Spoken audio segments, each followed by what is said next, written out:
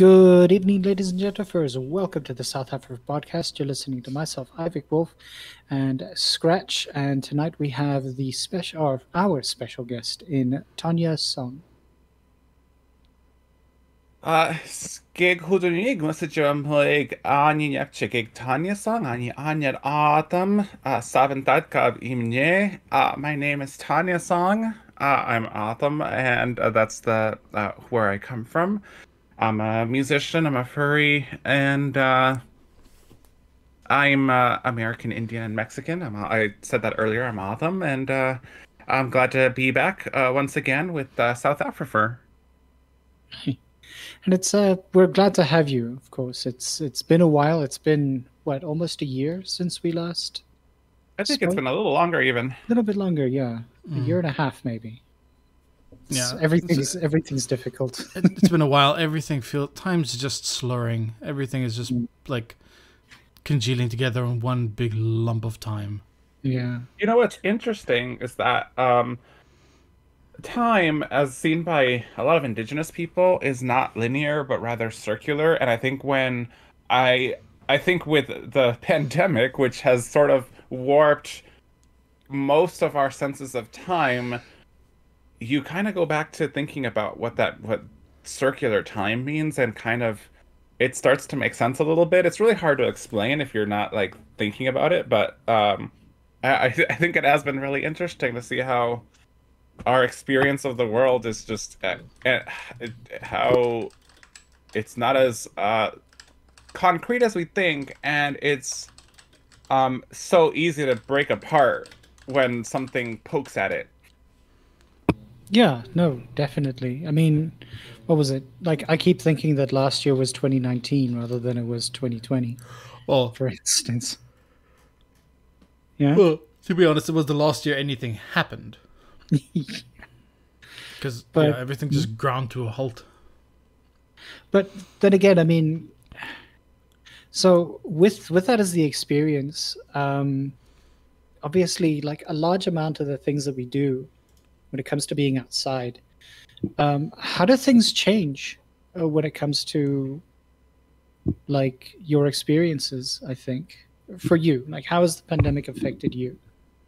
You know, it's very interesting because I don't want to be one of those people who said, hey, let's look at the bright side of the pandemic, because you know what? There's a lot of awful things that have happened and a lot of people who have experienced loss. And I think it would be disrespectful for me to say there's a bright side.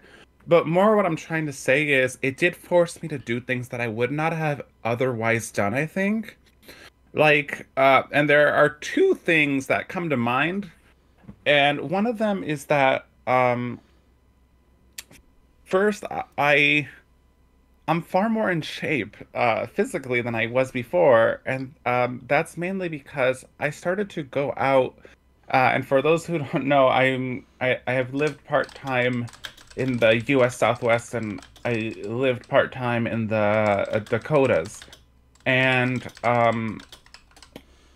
I've been out in nature hiking more, and I've been finding a lot of myself through prayer in going on these hikes and finding these really scenic locations to sit down and just kind of say, hey, this is what life is right here, and not just me, but how I relate to the rest of the world. Like understanding, like starting to familiarize myself with plants, and learning the native names of them too, and what they're for, what our people use them for. And it's been fascinating to kind of look at it and say, wow, you know, this is very interesting. I'm finding my roots here. And I think with the distractions that were going on in the day-to-day before the pandemic, it would have been a little bit harder or a little bit slower to do so. And then the other part of it was, which is I think the one that a lot of people will be interested in, is that I've started an album, my own solo album, which I'm hoping to have released by BLFC. I don't know if I'm going to meet that deadline, but I'm definitely planning to have it for FC. I know this is a South African podcast, so I don't know how much your listeners will be familiar with the US cons, but FC happens in January. It's as long as nothing catastrophic happens. So that's my goal right now, and I wouldn't really, I don't think I would have started or have gone as fast as I did had it not been for everything that happened that kind of just changed our routines. Yeah, no, that's definitely that's actually pretty awesome. I was wondering, I was going to ask at some point about whether you were considering actually putting out, some form of album, or maybe tell us a little bit more about the album actually, since we're on the topic. Like Yeah, what can we so expect? Yeah. yeah, so at this moment, I also, since I have the opportunity to advertise, I want to say that I also have two singles that are out right now, and I'll just like briefly talk about those two, and then I'll get into your question about the album, if that's okay. Sure, go for it. So I have two singles out, and you can find them on my Bandcamp, which is my Bandcamp is TONYASONG. And so what you can do, so the two songs I have up are the songs are called Condor Awake and Profound Encounter. And Condor Awake was the first one I released. The Condor Awake kind of came out of nowhere. It was actually born out of a bit of tragedy and sad news. I'm gonna try not to get too political here, but if you don't know too much about the Americas and, the history of colonization, I know most people have a vague idea that it happened, but in one particular country in South America, in Bolivia, uh, an indigenous man managed to gain the presidency, and he's been, well, he's been far from perfect. I don't want to idolize a politician. It What it did do is prove that indigenous people can regain our power in our own lands. And so it was seen, at least for me and for a lot of people, as like a hope that like it's not impossible for us to regain our sovereignty. We are living under occupation, most of us. I consider myself as living under occupation. My ancestral lands, Autumn lands, are divided by an international border that for us has never existed. The land north of the border and the land south of the border is the same. It's the same plants, the same relatives, the same ancestors, the same language. And what the reason? So I wrote that song, Condor Awake, about Bolivia because in 2019 a coup happened basically, and a more westernized Christian government took over. And it was a government friendly to all the Western countries again. And so for me, it was a very blatant take back of what we were gaining as indigenous people. And just like, it was crushing for our hope. And so I started writing this song. It was born out of sadness that all this had happened. And before I released the song, the previous government regained power. So the indigenous movement regained power. So by the time I released it, things had gone better again, so to speak. And of course, politics are very complicated. There's no black and white. And just because a government is indigenous run doesn't mean it is good by default. Certainly, for those who don't know, we have a lot of tribal governments in the northern hemisphere, shall we say, that that don't serve our own interests. They're like banana republics, Okay. where they're sort of funded and to work to serve an even higher power, so to speak. Mm.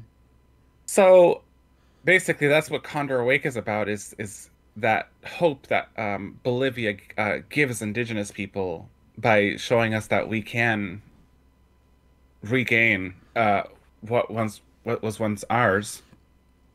And the awesome thing about Condor Awake is that it has about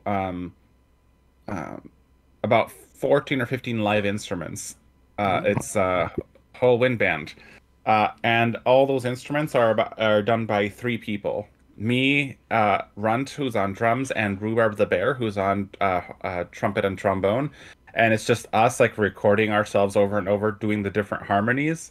And so it sounds like a big wind band. And that's what I find pretty cool about that song. Awesome. That's really amazing. But do continue.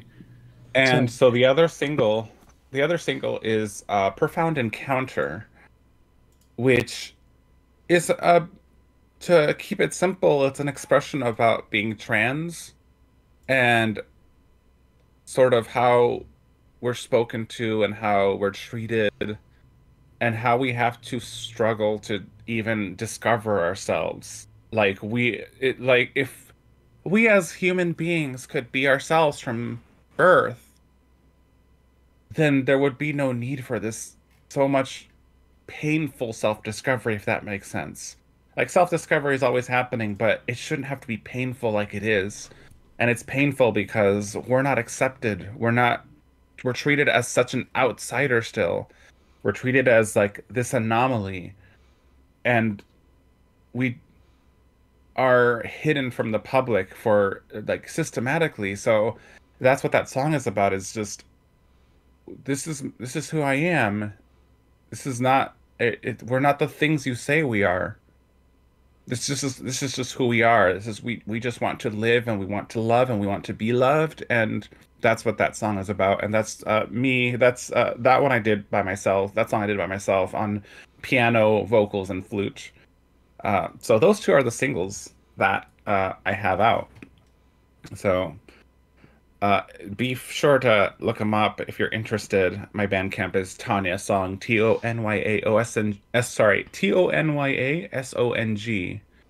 And as for my album, the album is titled Let Me Go, which is kind of on the same sort of theme of, allowing myself to be myself.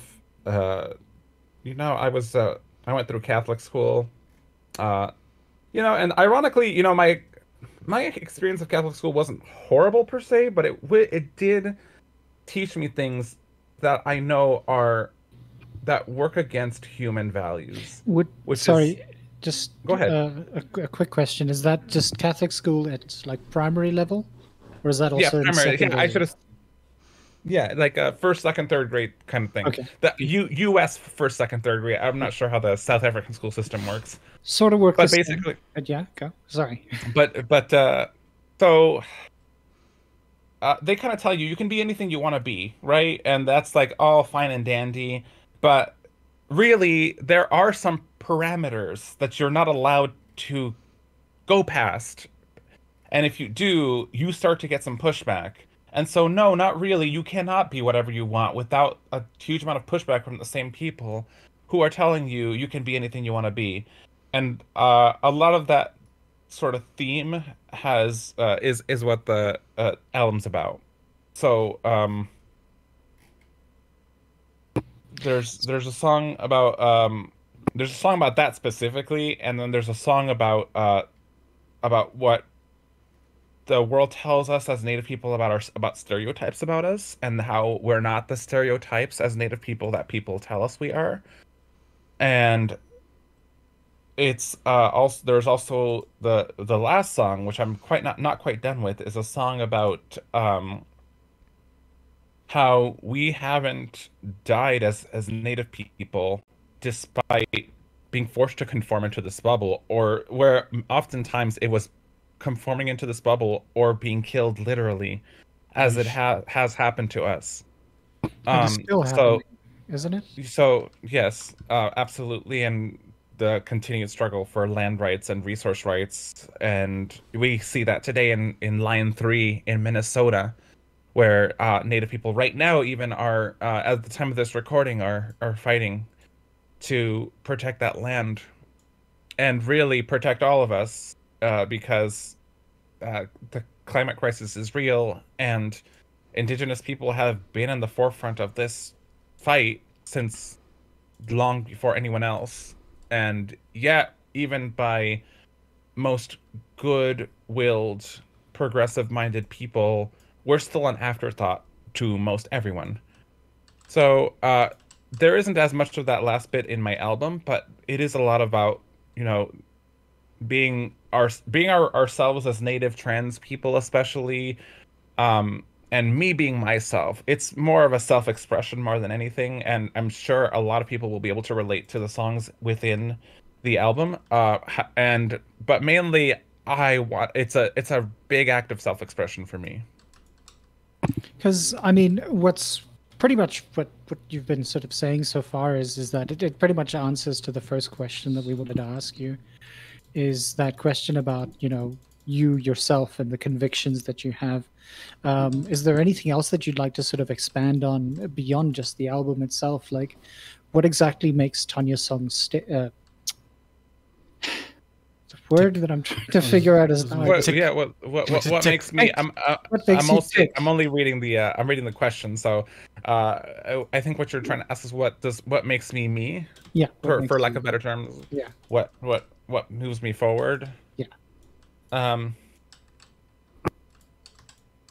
So I want to give a really good answer, and I think that what makes me so motivated is that I've grown up seeing adults, mainly white adults, say this is what's good and this is what's bad, and realize that actually so much of it is wrong. Let me provide a very, very clear example. You're in South Africa, right? You're in the Southern Hemisphere. Mm-hmm. Mm-hmm. Who says it's the South? Is there like a north-south out in space? Okay, interesting. All right. So, I mean, you could very easily draw the world map upside down, and it's still perfectly accurate. However, we draw it with North America and Europe on top, and that's you know, we've kind of just accepted that as default, you know, and that sounds like a minor thing, but there are many things that we talk about that are kind of not what we've been told. For example, who says what's forward and what's back? We kind of read from left to right, correct? Mm-hmm. And forward is often thought, like when I don't know if you saw this over there, but when Hillary Clinton was running for president, her slogan was forward, and the logo was an H with an arrow pointing to the right. Mm-hmm. You know what I mean? So why is forward right? Yeah, I suppose that has to do with the convention of reading from left to right. People assume, and so there are a lot of other, but the biggest one for me, this one is the one that is most prevalent in Western society. Why is the dark bad and why is the light good? Yeah. No, that's definitely yes. Go. Yeah, and because if you think about it, because especially if you think about it from biblical terms, which is really even non-Christian, non-Jewish, non-Muslim people, they also use the dark and light metaphor. You see it everywhere. But if we only had sunlight, the plants would die. We would burn. We wouldn't survive. The darkness is just as important to us as for our survival and for our well-being than the light is. that makes sense. And this metaphor has also been used in terms, and both figuratively and literally, to describe our skin colors. How lighter is perceived as good and darker is perceived as bad. And we see this especially in the most literal form that I know of in Mormonism, which is a prevalent religion in the part of the country, the Southwest, where I'm from. Yeah, well, Mormonism is, well, interesting. That's crazy. I'm gonna say.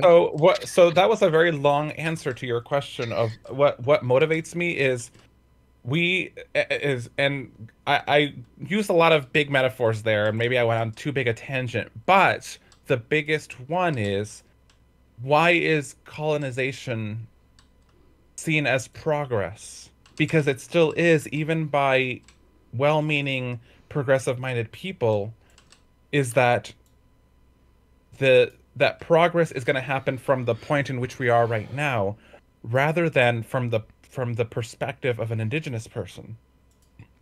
And this is where things like the climate issue have been so separated from indigenous issues.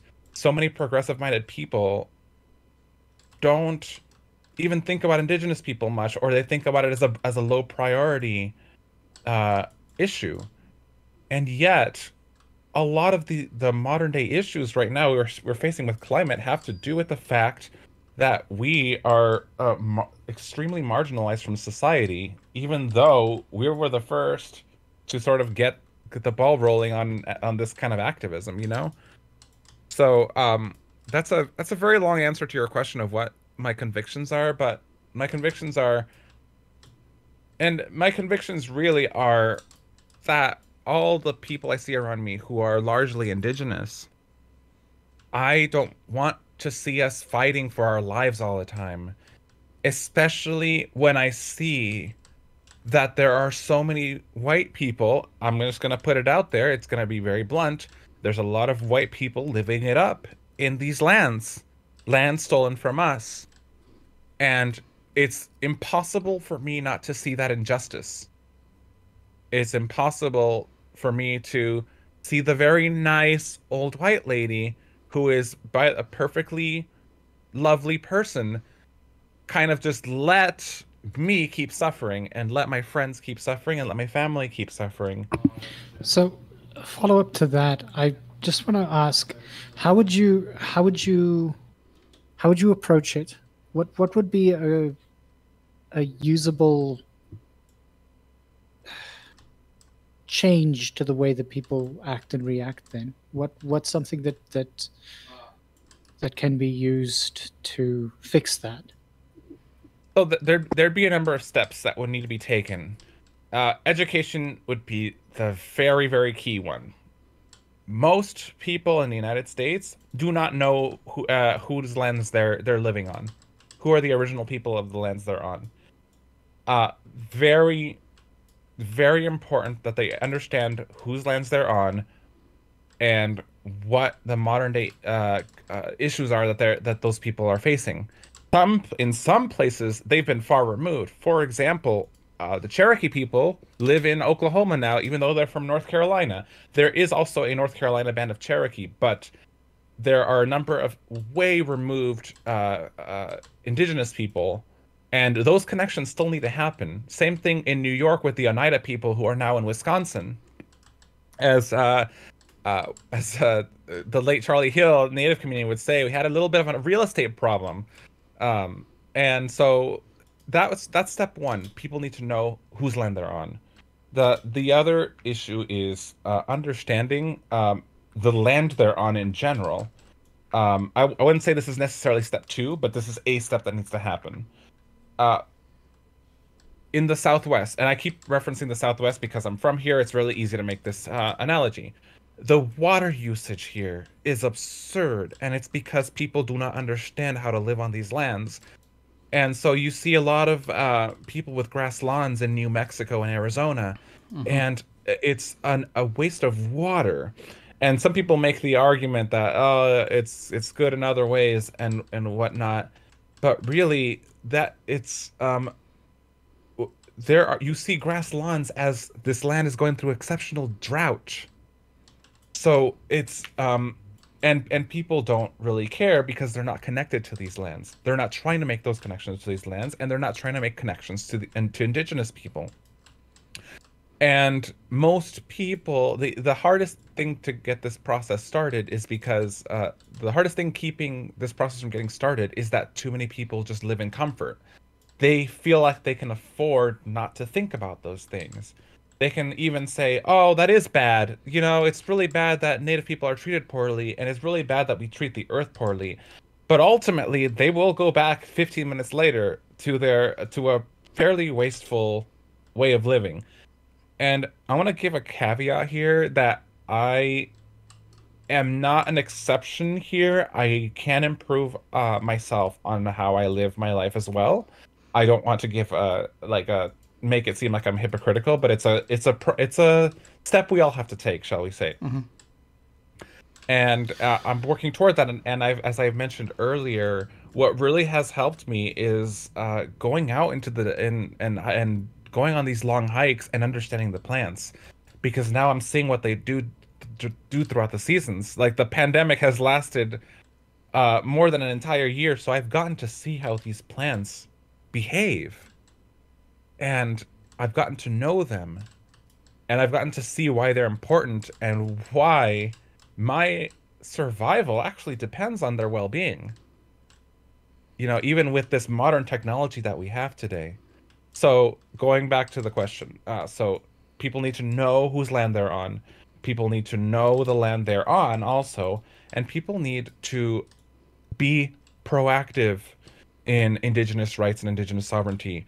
They need to start talking about it in their social and political circles, because there are so few of us indigenous people. It's ugly to say it that way, but the percentage of us as is in relation to the population of the US is so small that it is going to take non-natives being proactive and saying, this is an issue. Native rights are a pressing issue and they affect me. And yes, they do affect you. They will affect you. And the sooner people realize that, especially in regards to climate change, but in regards to other things as well, such as how the capitalist system is crushing everyone, the sooner people realize that, the sooner real solutions can come forth. Because presidents come and go, senators come and go, representatives come and go, and, you know, you regular white millennial, your rent keeps rising. And, you know, the person you're paying, the landlord you're paying, that's not their land. Do you ever think about that?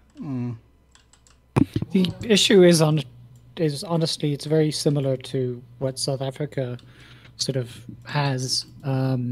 It's something that isn't necessarily spoken about very often. The comparative point is actually the in the Western Cape. Scratch, you're gonna have to help me out. I keep forgetting. District 6. No, not District 6. The me and this name, for some reason, I've been telling it to my students for Khoisan? goodness knows. Khoisan, yes.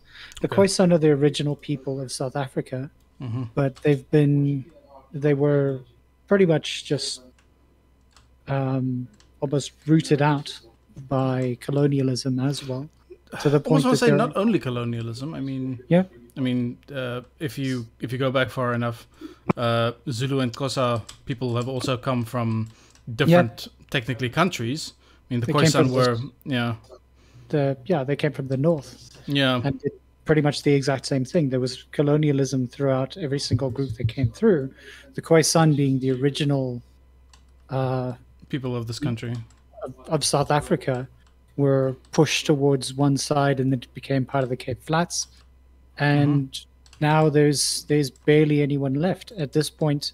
The language itself has died out to the point that I think, if I'm not mistaken, there were several of them. I mean, I'm talking about like almost 20 to 30 to 40 different Khoisan languages, of which only I think 3 are still being spoken, and by the 3 that I'm talking about are spoken fluently by anything from 6 to 20 people left. That's the kind of dire situation. So we do understand that kind of situation. It's just like you say understand. We have a similar situation. Yeah, we have a similar situation. Yeah.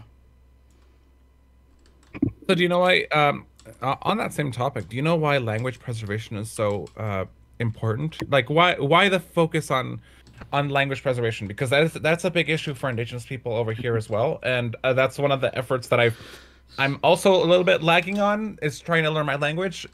But why is that so important? Why the focus? Why is that? Why can't, for example, why couldn't Native people regain their cultures and just speak English? Because why the language? Language and culture are literally one and the same. If you lose the language, you lose everything that the culture came with. Exactly. So, for example, my name was given to me by a Navajo elder. So my name is actually Navajo, even though I'm A'atam. And my name is Niyo Hatakli Hashtin, and that it means wind singer, loosely translated. The word for singer, the word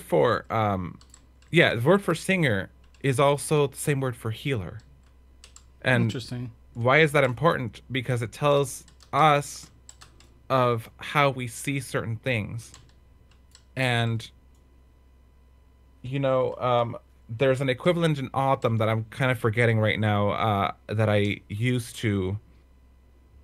also made at one point. I'm trying to recall it right now, but it's not coming to mind. But oh yes, okay. So when you greet someone in autumn, depending on what time of day it is, you say, if for any kind of day, moment of the day, you say skigdash.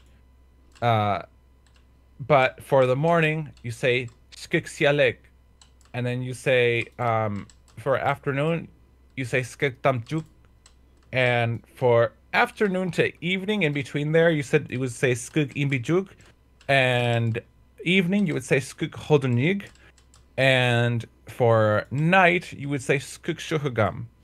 Now, so you could translate those as literally good morning, good afternoon, good evening, good night, right? However, the literal translation says a lot more. The literal translation for Skugsialek is the sun is rising well for you. Oh wow. And the afternoon, Skigtamjuk, is like the sun is rising. The sun is over your head in a good way. And so when you get down to it, it really does teach us about how we see the world, because our language does things that are sort of that the English language just does not. And that's why language preservation is so important. And one of the other things that I raised this question, and it's really hard to know, but I raised this question at a panel once on Native cultures at university here in the United States, and I proposed that maybe our words, and it's going to differ from language to language because there are so many tribes in the United States, but I said maybe our words for man and woman are not as literal as translations as we think they are. And what if they say things we haven't discovered yet? Not discovered, but rediscovered, because they're already there. But what are we losing by making these translations that are sort of correct, but they don't tell the whole story? And that's why language preservation is so important. There's so much in the language to learn, to teach us. Yeah, absolutely agree. I mean, like, the reason why I immediately tacked on with you is my background is actually as a linguist. So a large amount of my conversation with my students is always trying to figure out, what the connections are between one language and the next. And it's absolutely like staggering. Sort of, firstly, like, I mean, we've got 11 official languages, but between that, I mean, there's groups of languages that have changed somewhat. There's a difference between, say, if you look at Zulu from the mid-city of Johannesburg versus Zulu in KwaZulu-Natal. in KZN, KwaZulu-Natal, I've heard it so very, very often that when they're speaking Zulu to one another, the Zulu that's spoken in the city is considered to be almost dirty, childish, in comparison to the Zulu that's spoken in KwaZulu-Natal, because of the way that the language has been learned.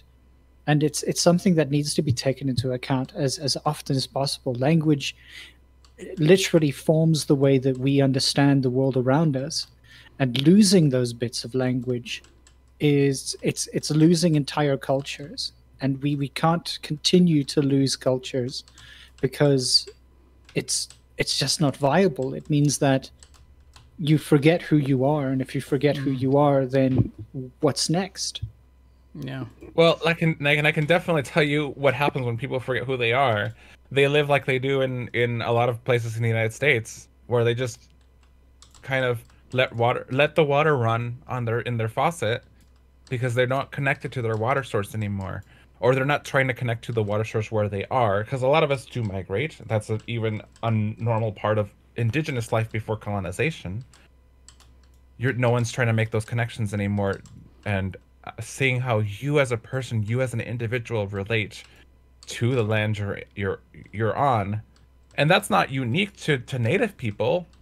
White people can make those connections, they just choose not to, because they're at a shall we say, like a lower starting point. Using lower to higher again.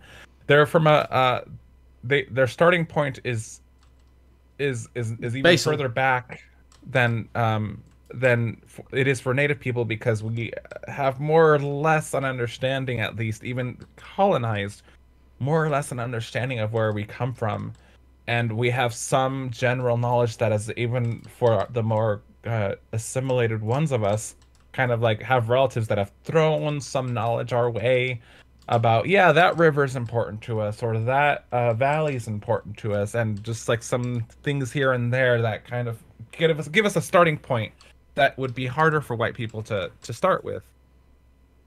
But that doesn't mean, that can't happen, and it needs to happen, because society as it stands is not viable. It's not sustainable. No, absolutely true. Scratch, do you have a question that you want to ask Tonya? I mean, yeah, following on the topic of language preservation, for, I suppose, a Western audience, something that's kind of easily digestible in that regard is 1984, which I read a few years ago, and like the idea of language being perverted by people, even like not necessarily like making a language die out. I mean, you can't. It's difficult to think without a language, so changing the language itself changes the way people think, and in the same vein, eradicating a language completely wipes that cultural influence off the map. So that's very, like, I think if anyone sort of wants to look up or sort of wants something to read about the concept of how a language can be twisted for people in power, or for the sake of the people in power, I think that's a good place to start, and then from there on delving deeper into forgotten languages, language preservation, that kind of stuff. Yeah. Interesting thing. I mean, one of the things that I note quite often, I think maybe just the last point on language, is the fact that language gets, like, it's that use of subversion that we find quite often when we look at English being spoken in different regions, when that English gets regionalized to particular areas. So I mean, there's a particular kind of English that you would find in different areas, dependent on the group of people that are speaking there. It gets integrated. So in other words, it's not just it's to some extent even English is subvertible. Oh, any language is subvertible. Yeah, I but mean, 1984, like I said, was about the English language being like twisted and made new to suit the goals of INSOC. yeah, but the thing is, what I'm trying to say is that it's not just the overarching, the mega corporations so much as we could say it, but also the minor groups, the groups that would be sort of under the boot of that ideology. They could use and subvert any language. Any language can be subverted. Oh, totally. So rather than being, which is pretty much what Britain did. To be very fair, they came in. They said everybody needs to speak English because otherwise you're considered to be non-human, in very, very like basic terms. And It can't just be any English; it must be the Queen's English. And in America, it's the American English. Yeah. Yeah. Anyway, Tonya? I don't know that I had much more to add to that conversation particularly, but that certainly that's the importance of indigenous language, indigenous languages. Oh, for sure. Yeah, and I sincerely hope, because again, like, it's, I think if there is a way that we could start doing that for, because I know that again, and it's something that I want to be able to start talking to my own students about, with respect to the Khoi language. Like I said, there's 50 odd people who can speak variants of the language itself. If there are ways that that we can sort of help reignite a need for the language to be preserved, because there's literally like three teachers, and one of them is 70. Yush. Yeah. How would you propose teaching a language that apparently there's little to no interest in, even amongst the people who'd be speaking it? That's a very difficult question. I'm certainly not a teacher, and it seems to me that one of the most effective ways, at least for the time being, are immersion schools, and those do exist. Obviously they vary. They vary in availability depending on where you are, but they do exist, and how do you motivate people to learn a language it's very it's very difficult when you're trying to in a lot of cases you're just trying to survive, to also be motivated to say, hey, by the way, your culture is depending on you learning your language, when you're kind of just like, I don't know, I'm just trying to pay my bills this month. I don't know if I'm even going to make it, and I'm worried so much about that I can't focus on my anxiety is shooting through the roof. And I don't know if I'm going to even be able to, if I'm going to be homeless next month.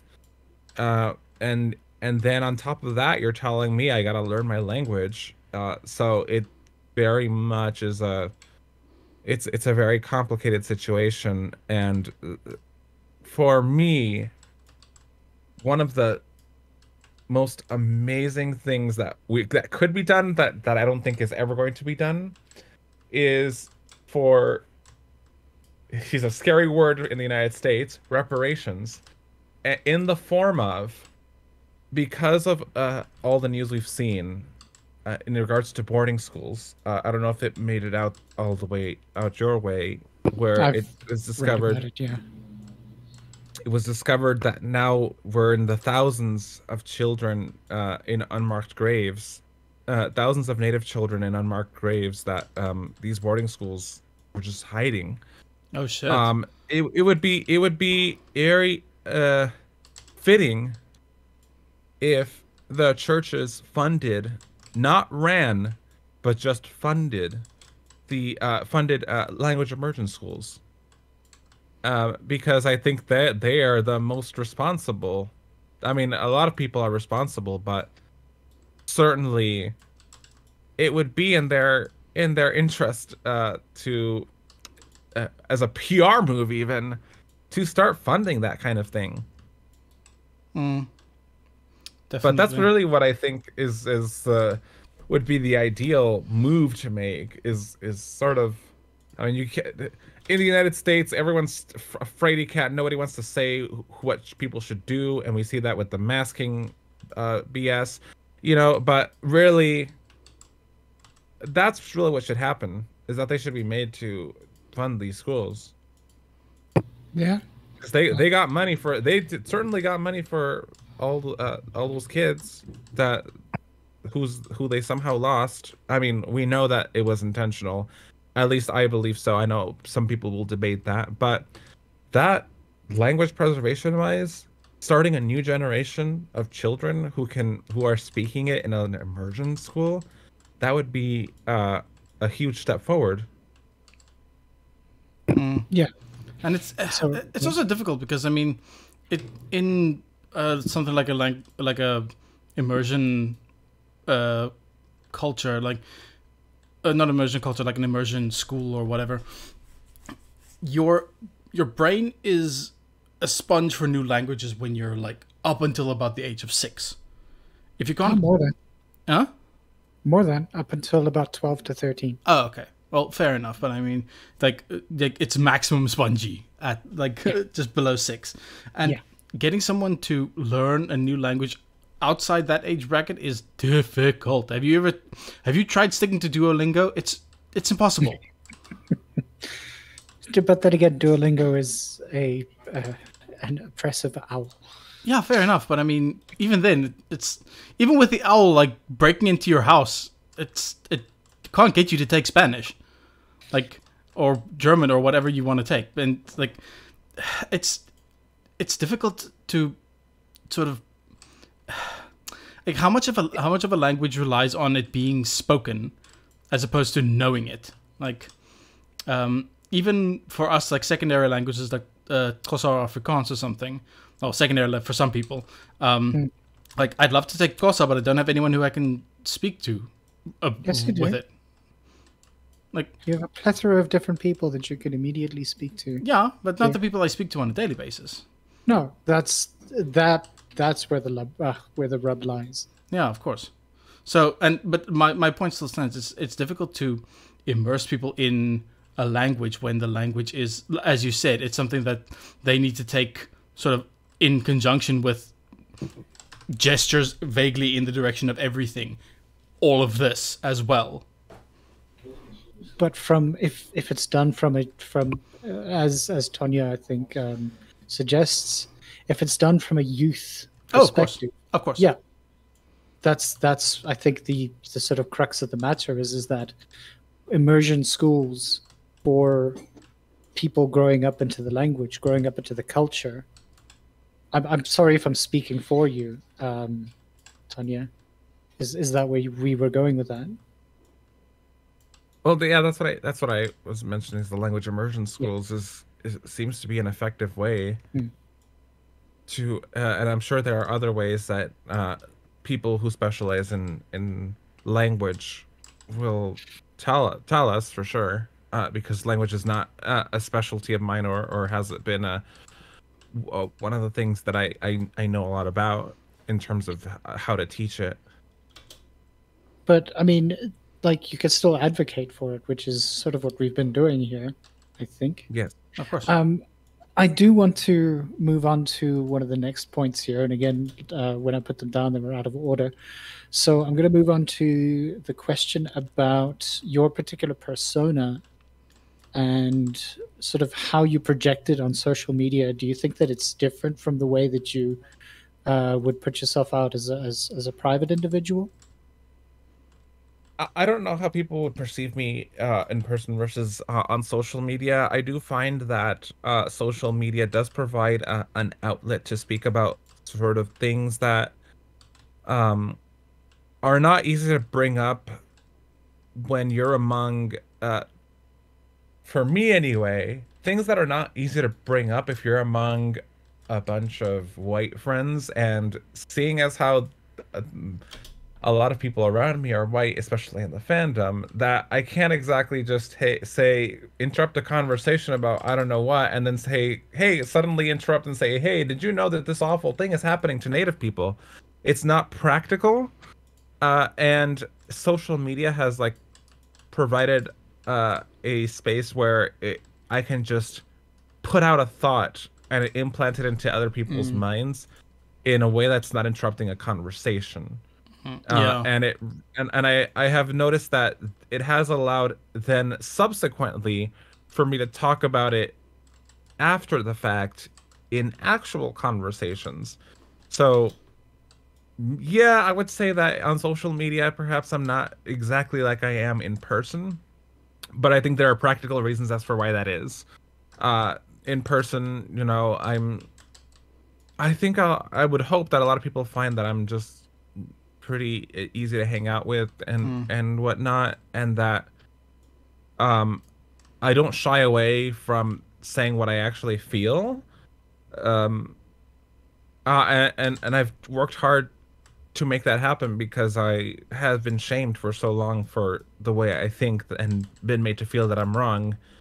So it's been hard to come out of my shell in that regard because, again, going back to the album discussion, all the things that I've been told I should or shouldn't do have weight on me. It's stuck to me, and it's hard to break free of that. So I try to keep them the same, but I think there are inevitable differences that are just that's just the reality of social media.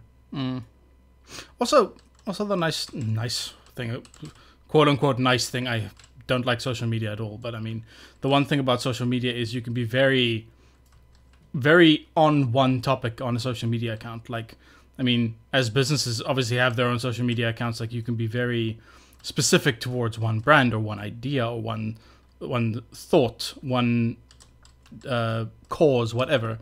It doesn't have to, like, you as an individual are rounded and you have different things that make you you. So when you decide to go on a social media, like, not vent, I mean, go onto a certain social media account, you can choose, okay, I will be more proactive in this part of my life here. I can be more proactive about this part of my life in here. Not so much saying that it is like you choose to separate it. It's just you can choose to separate it if you want. Like, you know, if that makes any sense. Maybe I'm just rambling. Yes. Yes to I'm rambling.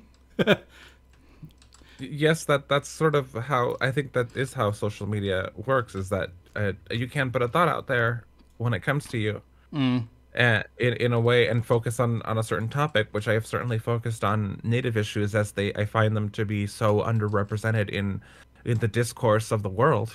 Oh, of course. Just the system we have in general is completely unsustainable. So there's a lot of things that go by the wayside in our current way the world works, unfortunately.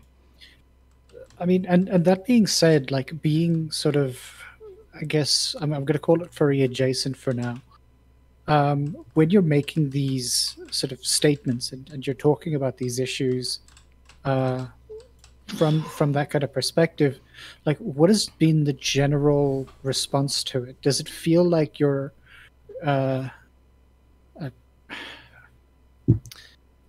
Yeah, what has been the general response is general response. It has shifted over time, because in the early days of social media, so my spot on Twitter specifically, which is the one piece of social media where I'm most active, has always been primarily a furry a sort of area for me. Just I began following friends, and then I began following artists who I like, and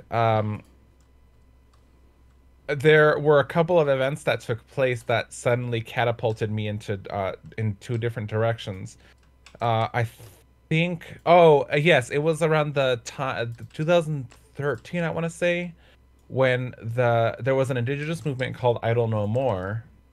And I started using social media as a means to talk about that issue. And that issue in particular was when former Prime Minister of Canada, Stephen Harper, I believe it's been a while now, and that was that was the first time I had sort of gotten into it. Is that he had privatized a lot of na native lands, yes, but a lot of just like in general wilderness that was going to put the environment at risk, and indigenous people stepped up and said, no, we don't want this. This is our land. And a lot of the privatized land was treaty land. So that was the first sort of movement where I got involved in on social media. And I followed people and people followed me back because I had gone out to some of these protests to participate, and I had used social media to say, hey, this is happening, I'm here, and this is what's being talked about, this is what's happening. And so I gained a non-furry following from that. And then so after that, I'm trying to recall the events. So after that happened, as that was happening, I still, at the time, was pretty much, as far as I knew, the only indigenous person within the furry fandom who was active on social media. And so it was a little bit tough because being such a white-centric fandom, a lot of people were very openly being hostile to the things I was saying, and it wasn't a nice time. I will say that much, because at the time, everything I was saying about indigenous rights, it was not talked about at all.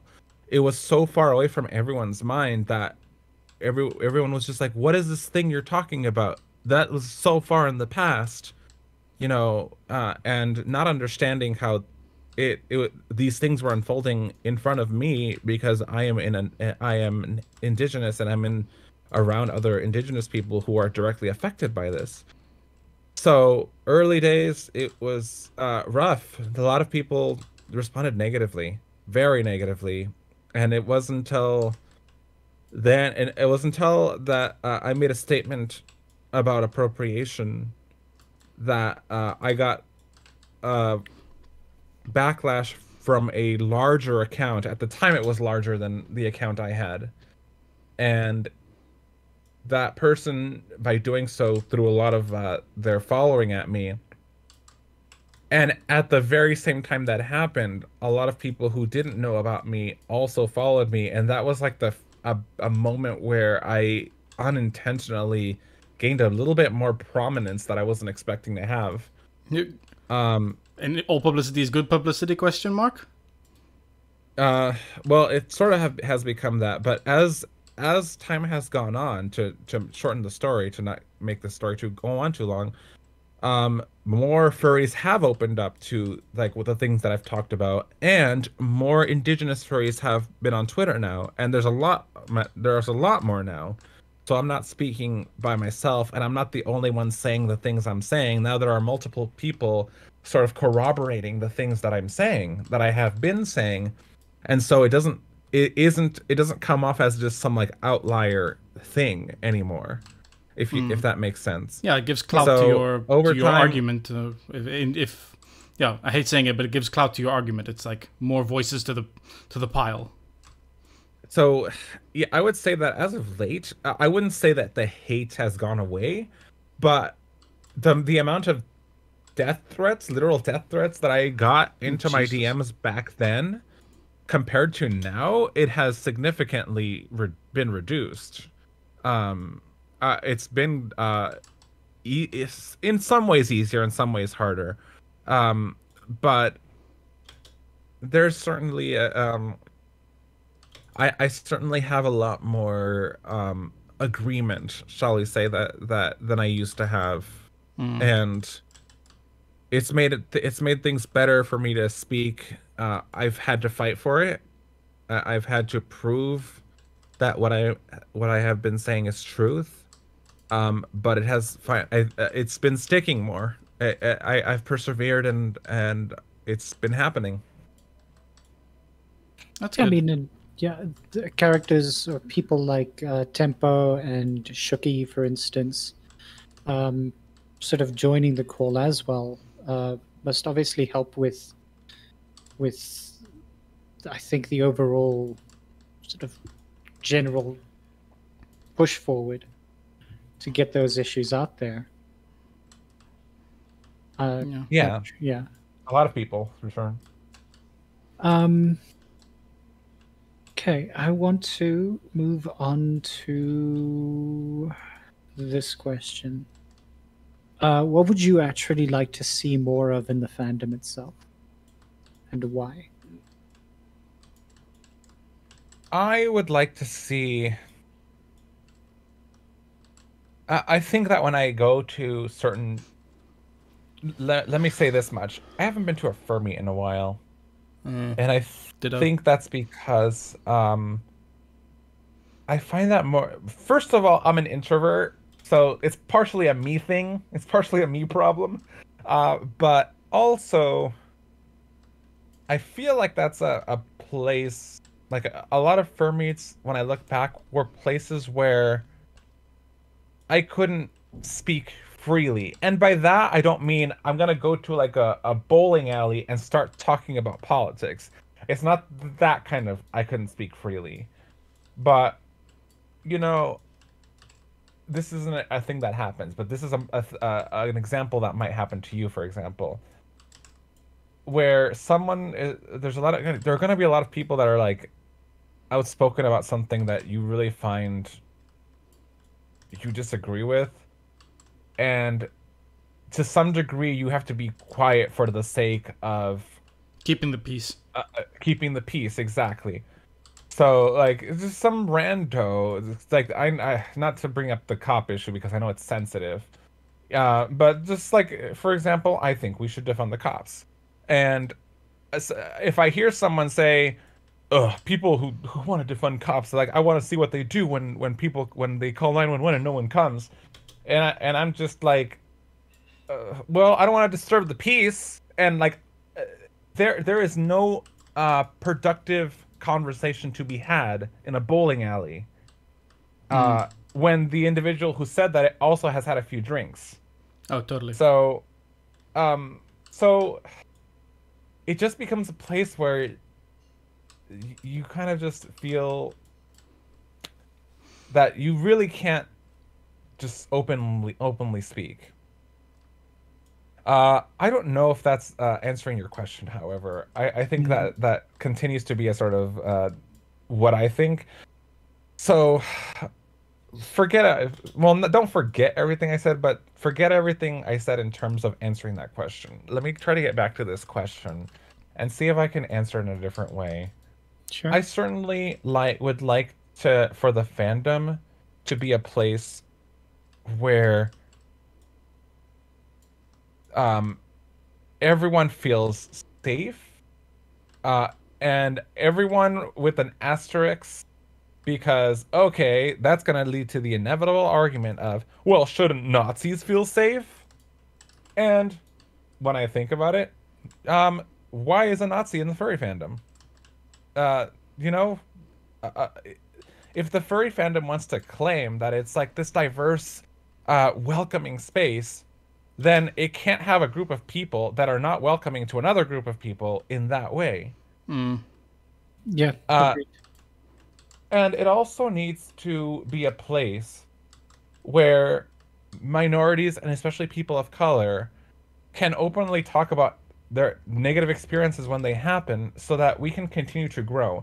The fandom is never going to be perfect. Forget any like illusions that we'll reach some point in time where we've figured everything out. We have every conflict resolved.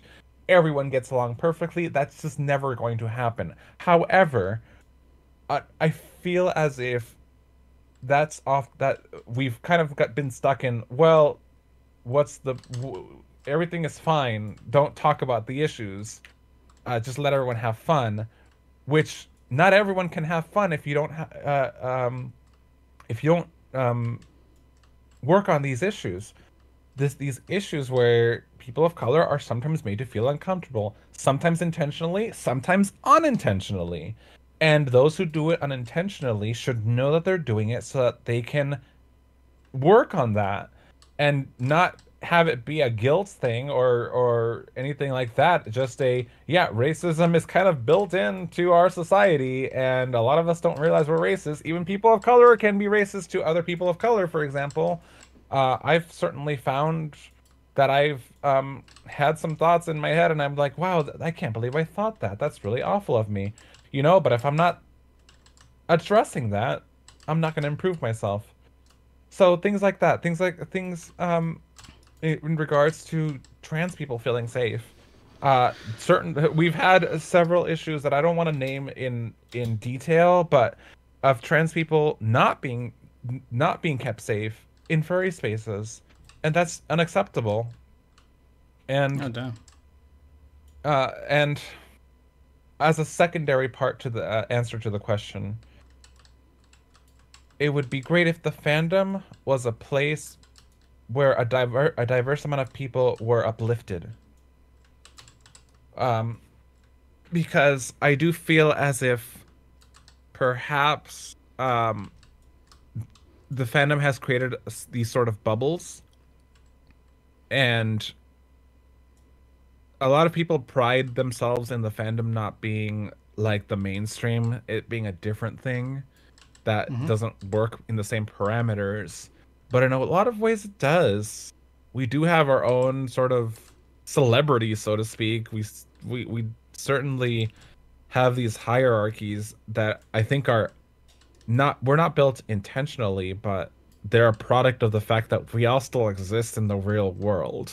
I mean, we're building plushies of furries that are prominent within the arena, that in and of itself is part and parcel of that sort of problem that we have to deal with. So why exactly would you want to buy a plushie of a particularly colored furry, and then a mass-produced version of that as well? So it's not even by the way, just to clarify, I don't mean that any celebrity is bad. No, I agree. But not by any means. But it's more the way society treats celebrities. That's kind of where I was going with that. Oh yeah, that's skewed as shit. And it's a very complicated question because even I do feel as if in the fandom is certainly one of the places where I feel I can most be myself, and that yet I also still deal with the real world issues. And it's not, and I find that a lot of these issues are not unique to the fandom, and people get so proud of the fandom that they get defensive if you say something about the fandom. But really, these are just issues that the real world needs to work on, which is why I have never believed that the fandom is an escape. It's really just an extension, our own little extension of the real world. Yeah. I mean, with that being said, I mean, when it comes to, say, conventions and going to conventions, do you believe that it's the responsibility of the convention runners to be more inclusive and to ensure that the environment is of such a nature that everyone can thrive in it? So before I answer this question, I just want to give it a caveat that I've never been in a what's it called, a convention staff. That's fine. So I just want to point that out so people know that I'm coming from there, and I know that convention staff work very hard to make 3 days out of the year really awesome for a lot of people, and that means you will probably not hit all the marks, and I understand that bit as well. And I'm just trying to give that caveat before I say the rest. I'm asking. That said, sorry, I'm asking this as a person who, along with Scratch here, we actually both help run the south-afrifur convention. So this question is research. It's research. Yeah. Well, I think that yes, absolutely, it's the responsibility of convention runners to ensure safety, ensure inclusivity, and once again, it's I think it's an impossible to hit a 100% mark, but I think there is a certain benchmark that needs to be hit in order for that to, you know, for a convention to be successful, not just in numbers and not just in attendance, not just in like how much it made for a charity, but just how many people actually feel like this is their space. Fair enough. That's a good assessment. I agree with that. I know there were one or two people who at our previous con weren't completely satisfied, like with the outing itself. And I mean, I guess that's something we could go back to them and find out what we can work on, like what made them want to leave early, for example. So I know that, like, again, when it comes to feeling safe in a particular area, it's very, very difficult at times to, and especially on the spot, try to figure out how to deal with an issue that does crop up. And there have been several times that, you know, issues may in fact have cropped up, but they were kept silent until after the convention had finished. And by that point, what exactly can you as a convention, you know, runner do, aside from ban them from the next convention? Oh, I mean, yeah. It depends. Like, if it's an issue that's kept quiet because it was like something experienced by someone, just like on like in the sense of, oh, I didn't like, I don't know, the food, or I didn't like that many people around me, so I didn't enjoy it that much. That's fine. Like, and people keeping that to themselves until the end of the con, that can sort of be detrimental because we learn from that stuff. But like actual cases of people being like stalked, harassed, stuff like that, that needs to be open like ASAP. Yeah, it really should be. And that's something that maybe needs to be communicated more to people, that people, I think that there's a lot of people, because again, the fandom, as I said earlier, is an extension of the real world. Of course. There is this feeling that if you say something happened to me, someone assaulted me, that it's going to be treated the same way society treats it, which unfortunately it does not get treated with a lot of seriousness. And so there is that's where maybe a convention can say, look, we're going to take this seriously and we're going to prove it to you somehow. I wouldn't know how to do that, but you know, something that kind of is put out there that is not just within a big list of guidelines, but something that maybe is more prominent out there. I'm just throwing some ideas that I don't know if that would be even effective, because as I said earlier, I have never been in a con staff. Well, fair enough. I mean, it's for us to sort of peg our ideas for our performance as con staff going forward. So this is good information, definitely. And sort of based on, granted, like, what's the word? When it comes to being a performer, you've performed at a variety of different conventions.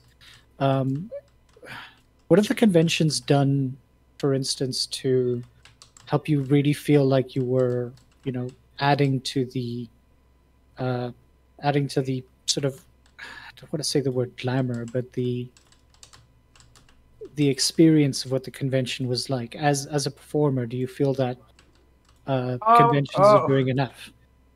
So the answer to this has to the last part, have the conventions made me feel like I've added a lot? Honestly, no. But I that sounds ugly, and I just want to you know, butter it up a little bit, I think. But the main thing is, for most conventions, I haven't been the main attraction. I've been kind of a person in a band. So it's been, in that regard, I can understand that they can't go in and maybe the stock cast, the the con staff can't go to every single individual and say, thank you so much and all that. Some cons have been fantastic in that regard, though. Like BLFC has been awesome every time I've gone and performed,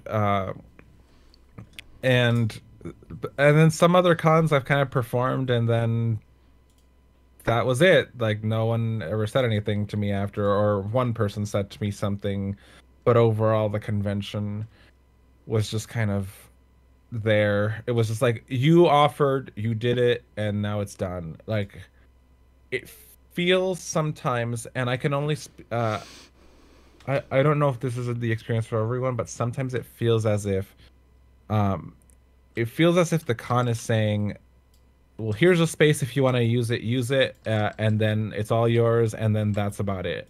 It's not, it doesn't particularly feel, at least for me, like for not all cons obviously, but it does sometimes feel as if they as if our work as musicians specifically is as appreciated, if that makes sense. Okay. Yeah, definitely. I feel like in general, I think I'm not in this world, but I think DJs have kind of felt the same thing in some cons. Like, just like, yeah, we're providing quite a performance, and there are a lot of musicians in the fandom who put some pretty good performances out. Truth be told, and so I've been kind of iffy about how I respond to this question because again, it's been varied. It's certainly there have been cons who have been very warm and has spoken to us, and then there are other cons who are just like, okay, yeah, we're putting this all together, and you perform, and then that's it, and then like you never hear from them again. Okay. So I mean, and moving away from that, what would you feel is your most notable and your favorite performance, and what made it notable? I think for me the most recent one has been the most notable, which is the one for AAC. It was the digital AC performance. AC. So I recorded a show. AC had a really awesome camera crew that put together that filmed it. It is on Anthrocon's YouTube channel. And I thought that was really awesome that we were able to put that all together. And that was the first time I performed in front of a camera. Well, in front of a camera crew, I should say, because I have performed in front of the camera. In front of the camera crew, all original works of mine. And most of those songs were songs that are going to be in the album. So that was pretty exciting as well. That's awesome. That's awesome. 'Cause I remember you actually sent me a link for that, and I watched for a bit. It was a really amazing experience. Eh? I haven't ever told you that, but it was good. I really did appreciate that. It was something. So if anybody's ever watched it, it is available on. Is it Anthrocon's? Yeah, it's on Anthrocon's YouTube channel. Cool. So if anybody wants to have a look at that. I should definitely do that. Look for Tonya. What was it titled? Say again? I don't remember, but it's pretty recent. If you just look through Anthrocon's videos, you'll see Tonya somewhere in there. Okay. Oh, Anthrocon's usually June, July, right? Yes. Yeah, it wasn't too far ago. Yeah. So we can look forward to seeing it soon if it's not already out. Mm-hmm. So we've touched on these issues already just a bit, but I think we maybe let's talk about trans issues within the fandom itself, and exactly sort of maybe a little bit more deeply as to what the fandom can do to make you feel more at home.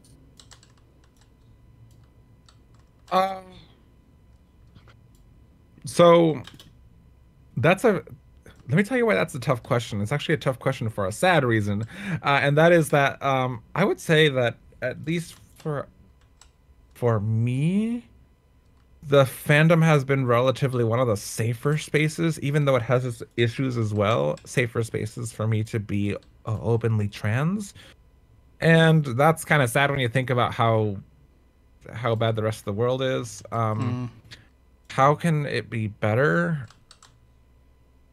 Uh, I think that the fandom could have for sure more trans people in prominent levels of of guests of honor, of con staff, con chairs, and I know that there are more now than there have been before, which is exciting.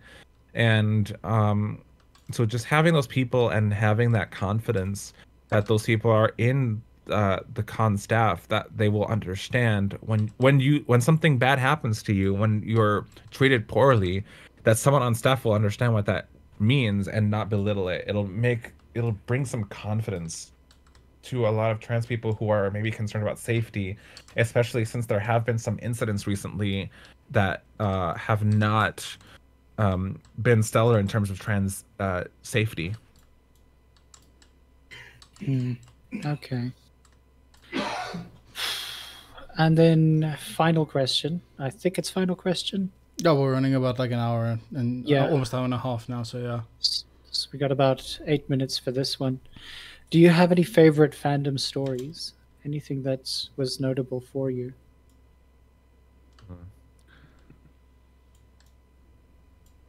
So there have been a few fandom stories. It doesn't have to be in a furry convention, I don't think, right? Yeah. No. I think my favorite fandom story is there have been two, so they kind of like, but they do kind of come together as one, where I actually went on a road trip with two other native furries, and it was fun in that I kind of said to them, wow, we're three furries on a road trip to not a furry convention and not a furry event. We were actually on our way to Crow Fair, which is a pretty prominent powwow that happens in Montana. And it was really interesting and fun to be saying like, wow, there's like three furries and we're going to a native event, which was really cool in a way. And that's very similar to that story.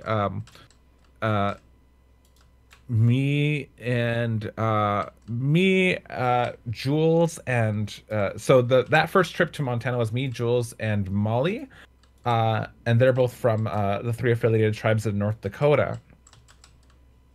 More recently, I took a trip with Isananika, or Wolf, and Jules, who same person as before.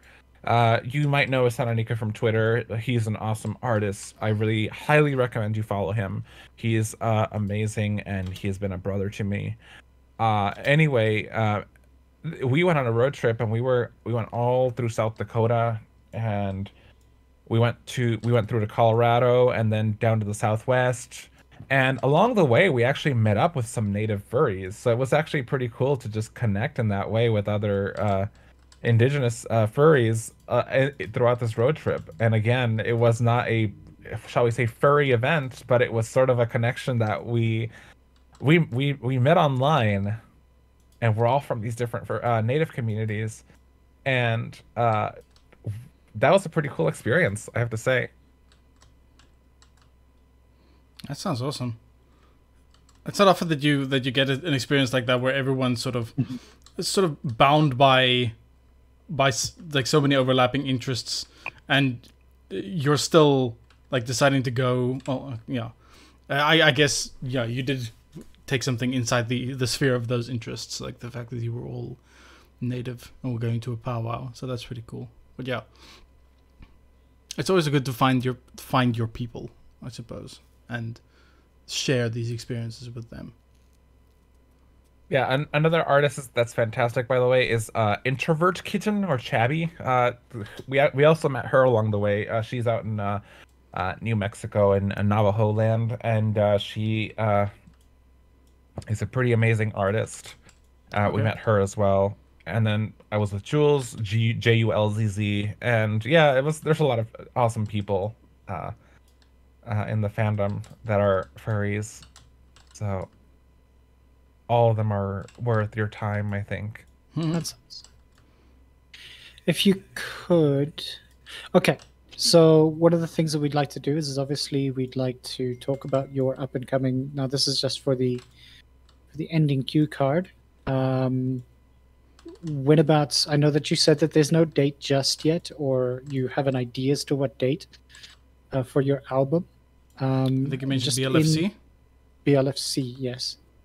So Okay, yeah, so, go ahead. Sorry. No, BLFC for your album, and we have a link to your. If you could just pop us a link in chat about to your Bandcamp, is it? Yeah. For the music, if people want to listen to it as well, your singles. Oh, I think I did it wrong. Yeah. Hold on. And I believe for everything else, we can find you on Twitter. Mm-hmm. Yeah, hold on. Okay, sure. There we go. I put that in the wrong order. All right, here we go. Ah, there it is. All right, cool stuff. Awesome. And again, do you have any closing remarks? Is there anything that you'd like to sort of say to the people who'd be listening to this? Anything? I didn't. Yeah. Yeah, I didn't talk about this particular topic during the interview, but Go for it. just as a reminder to everyone that Native people exist and we're also human beings. We have this background, shall we say, of our cultures, and then all the genocide that we've gone through, and those are very real things to us. And at the very same time, we are still like living life. We're here, we're enjoying things, we're speaking out when things are wrong, and try not to shut us out when we're speaking our experiences, because they will be very different than yours. And that's just our reality. Totally. That makes a lot of sense. All right, thank you. Yeah, I think we're about the hour and a half mark, so I think let's wrap it up here. Tonya, thank you so much for coming along. It was, as always, great talking to you. Giving us a lot to digest, a lot to chew on, for sure. Thank you. Thank you for having me again. Yeah. It's always good to hear those, hear voices of people who have stories to tell, history to share, and sort of fights to fight, as always. And oddly enough, I say oddly enough, this is, if you guys have ever seen the Twitter for, if you've ever visited south-afrifur's Twitter, I constantly, or at least it's been there for goodness knows how long, since I'm looking at it now, since March 4th of 2018, we wanted to do something very StoryCorps-like, which had to do with the idea of personal stories. So right at the end of this, Tonya, you're technically the first sort of guest that we've actually had that we just wanted to speak, to you and speak to your, personal experiences within the fandom, within your own life. And we really do appreciate the information that you've given to us and sort of shared.